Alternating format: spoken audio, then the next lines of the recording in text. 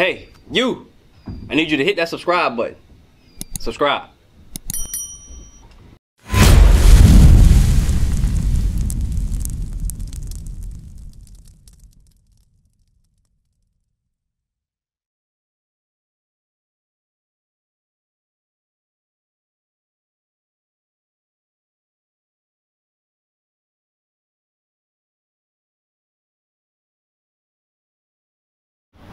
So the sister came up and asked a question. Y'all may have a similar question. She said, well, why are there so many religions and denominations out here today?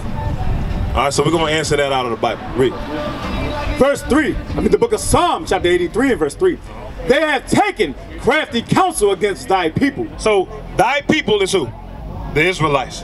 And when it says they, it's talking about God's enemies, and it's going to tell you exactly who these people are. Read. And consulted against thy hidden ones. Keep going. They have said, come, let us cut them off from being a nation. Let us cut them off from being a nation.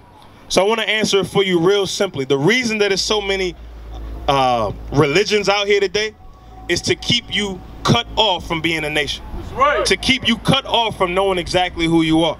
There's no religion out there, not Christianity, not Islam, not 5%er, not, give me some more garbage out there.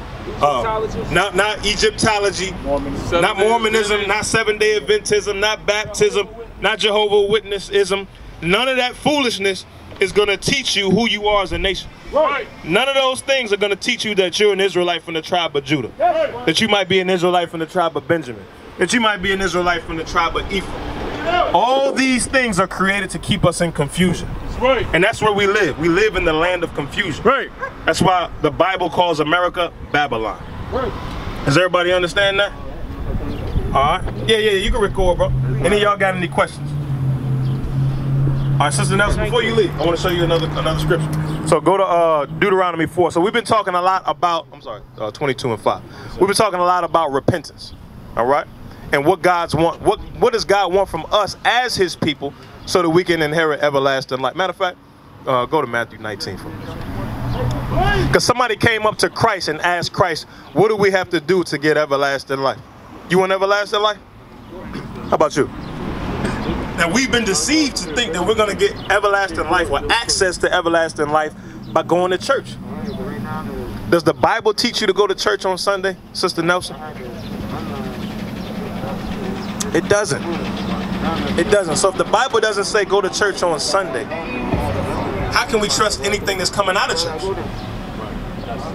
The thing that got us there on Sunday didn't come out of the book. So how am I going to trust anything else that comes out of that place? You see that, Sister Nelson? And what was your name again? Greg. You understand what I'm saying? We all were raised going to church on Sunday, but then let's go find Sunday service, 8 o'clock and, praise and worship time and all of that and paying tithes and none of that is in the book. None of that is in the book. And do they collect tithes at your church? As convenient as possible. We've adjusted our overnight hours. Tithes are agricultural items. Tithing was never money, my sister. It was never money. Now that law comes out of the Old Testament. You and those But they around don't you. teach you We any of ask the that other our laws out of the Old customers wear Testament, face do they? coverings as well. Please remember Do to they practice teach you social to distancing. celebrate the 6 foot or more Passover? when possible. Wash your hands often. Do they teach you that a woman shouldn't wear pants? Do they teach you that a New Year is January or April? New Year's in January.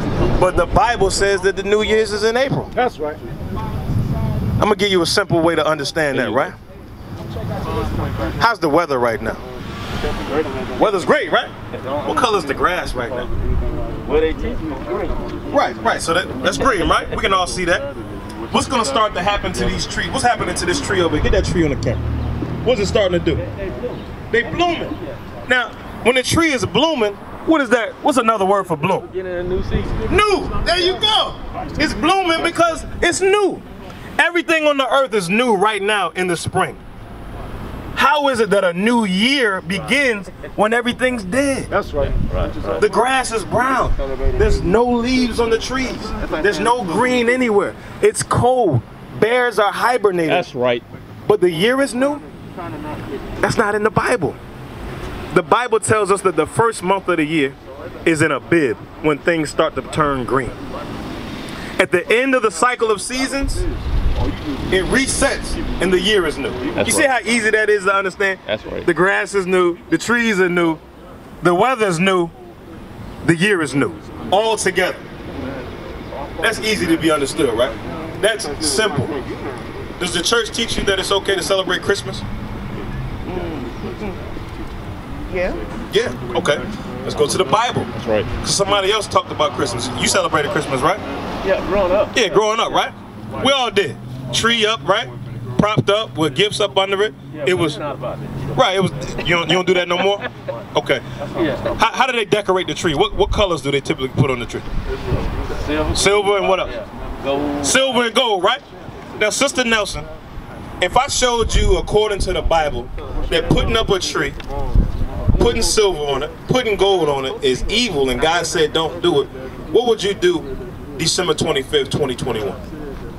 I wouldn't put up a tree. All right, all right. Now God's gonna hold you accountable to your words, all right? All right, we're gonna bring it out the scriptures. Jeremiah chapter 10. Read. This is the book of Jeremiah, chapter 10, verse 1.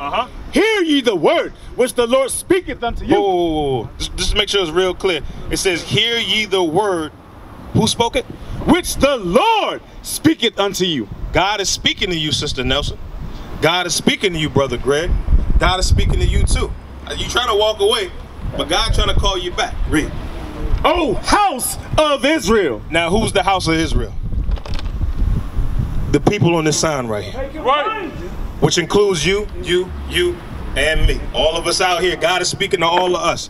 What is he speaking when he says these words? Read. Verse 2. Thus saith the Lord, learn not the way of the heathen. The Bible says, do not follow after the ways of the heathen. We're about to read about one of the big traditions of the heathens that God says, do not follow. Right. Read. And be not dismayed at the signs of heaven. The signs of heaven are going into the sun, moon, and stars. What's your sign, bro? God said don't follow that. That's right. You shouldn't even know. That ain't got nothing to do with your people. The way the stars lined up when I was born ain't got a damn thing to do with my personality or the decisions that I made. You see what I'm saying? But look, I brought that example out to show how ingrained these heathen customs are in our people. I know my sign. You probably know everybody know their sign, but God said, don't be dismayed at the signs of heaven. Don't follow after that, horoscopes, astrology, none of that. What else doesn't the Lord want us to follow after? For the heathen are dismayed at them. For the customs of the people are vain. When the scriptures talk about vain in many contexts, it's speaking about lies. Right. The heathen, God has given us truth. The heathens are giving us lies. That's why God does not want us to follow after their ways. Give me Proverbs 30 and 8. Hold that. Show them vain real quick. Hold that. Proverbs 30 and 8. Yes, sir. The book of Proverbs chapter 30 verse 8. It's important that you understand what vain means, because one of the 10 commandments is don't take the Lord's name in what? In vain. And we thinking, oh, if I say, oh my God, that's a sin. Nah, that's not what it's talking about when it says don't take his name in vain. I want y'all to understand that as well. All right, Proverbs chapter 30 verse 8. The book of Proverbs chapter 30 and verse 8. Remove far from me vanity. What? Vanity. What's the root word of vanity? Vain. Remove far from me what? Vanity and lies. Lies. Vain is the same thing as lying. Being vain, according to the scriptures, taking the Lord's name in vain is taking these words out of the book and converting and turning them into lies. Right. That's taking the Lord's name in vain. I'm gonna give you an example in a minute. Read. You want? I'm sorry. Back to 31. Yeah, we can go back to Proverbs 10. The book of Jeremiah chapter 10 and verse 3. Jeremiah 10, I'm sorry. For the customs of the people are vain. So the customs of the people are what? Vain meaning what? Lies. They lying to you, telling you that you're supposed to be doing these things because God told you don't do these things. Y'all follow me? Read. For one cutteth a tree. A what? A tree out of the forest. Somebody cuts a tree out of the forest. Read. What do they do with it? The work of the hands of the workmen with the axe. So they use an axe. They cut the tree out of the forest. What do they do with it? They deck it. They what? They deck it. Now we don't call it decking. We call it what? Decorating. You see that? You see how crafty remember the scripture says they taking crafty counsel. So they crafty with it. They don't say let's. Matter, they still got a song that still reveals the evil in it. What it deck the halls with. You see that? They still using the same word that the Bible uses. So the Bible is telling you, do not take this tree, do not cut it out of the forest, do not deck or decorate it with what? They deck it with silver and with gold. They fasten it with nails and with hammers that it move not. So they use some sort of device to make sure that it was able to stand up still on its own. We don't use hammers and nails anymore. We use what? It's green. It's got screws on the bottom. You pour a little water at the bottom of it. What's it called? A tree stand. We're reading about the evil customs of Christmas right here in the Bible. That's right. And God said, don't follow after these ways. So this is the book of Jeremiah in the Old Testament, right? So we fast forward to the New Testament when Christ came. Were these customs already in place? Yeah, this is from the time of Babylon. This is 1,000 years before Christ was born.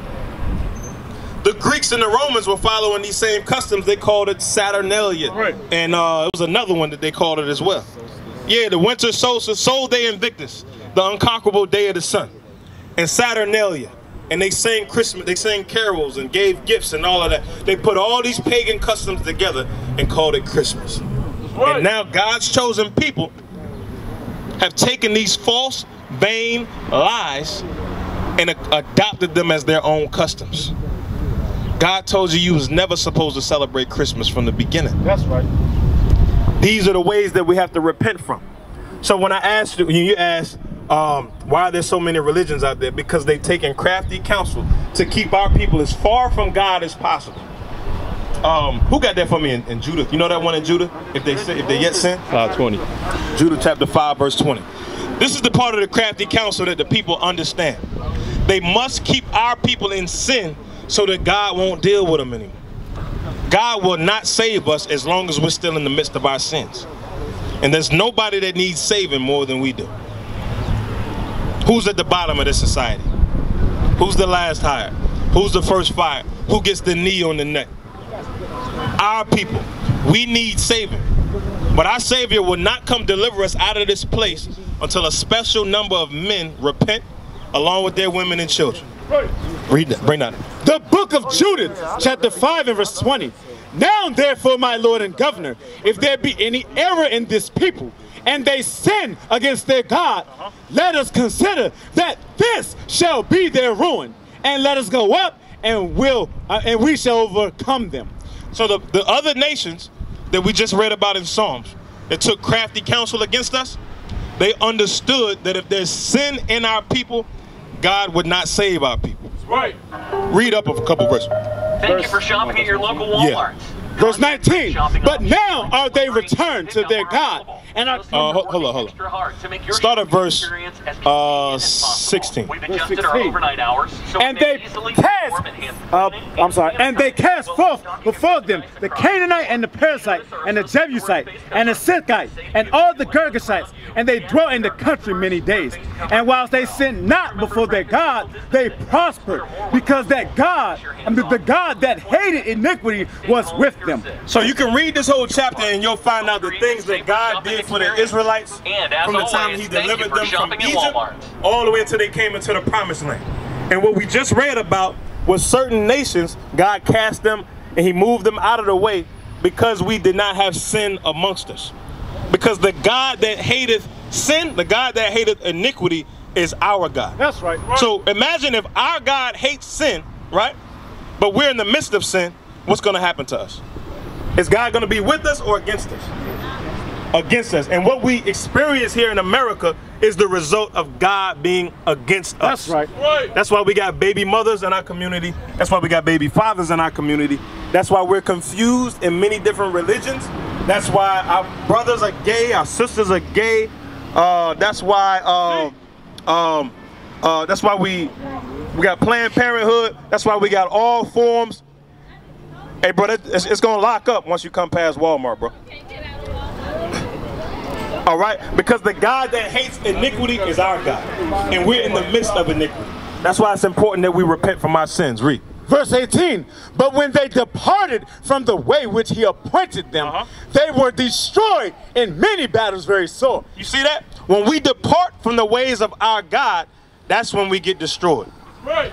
If we're living according to God's laws, we're celebrating the Passover and not celebrating Easter. Easter's right around the corner. Don't put no eggs out for the children. That's right. Don't put on your best three-piece suit and go to church. You're not supposed to be a part of that at all. You're supposed to be celebrating the Passover, which is coming up in about a week and a half, 2 weeks. That's what you're supposed to be celebrating. Read. But when they departed from the way which he appointed them, they were destroyed in many battles very sore, and were led captive. Led what? Captive. You see that? When we departed from God's commandments, we were led captives. And how did we get here to America? Captives. We were slaves, brought here on slave ship. Yeah, bro. Bro, you can take pictures, you can go live, you can take a video, you can do everything, bro. We need as many people to receive this information as possible. We need all of our brothers and sisters to make the mass exodus out of the Christian church and return back to God as an Israelite, keeping God's commandments. That's right. We used to scream black power while Heron was pushed. But at the end of the day, nothing's in vain. IUIC has been given a vision. The tents of Judah has risen. Many has attempted the mission. Minor murmuring, omitting, and missing the mark. Just reading that he had the flame of fire in his eyes gave us the spark. We on Paul's mission. We out on the road, purple and gold. From Mexico, Cuba, Haiti, Ghana, Sierra Leone. 144,000 boots banging, concrete crackling. These are our men repented at heart. The scriptures is proof. IUIC, we deliver the truth.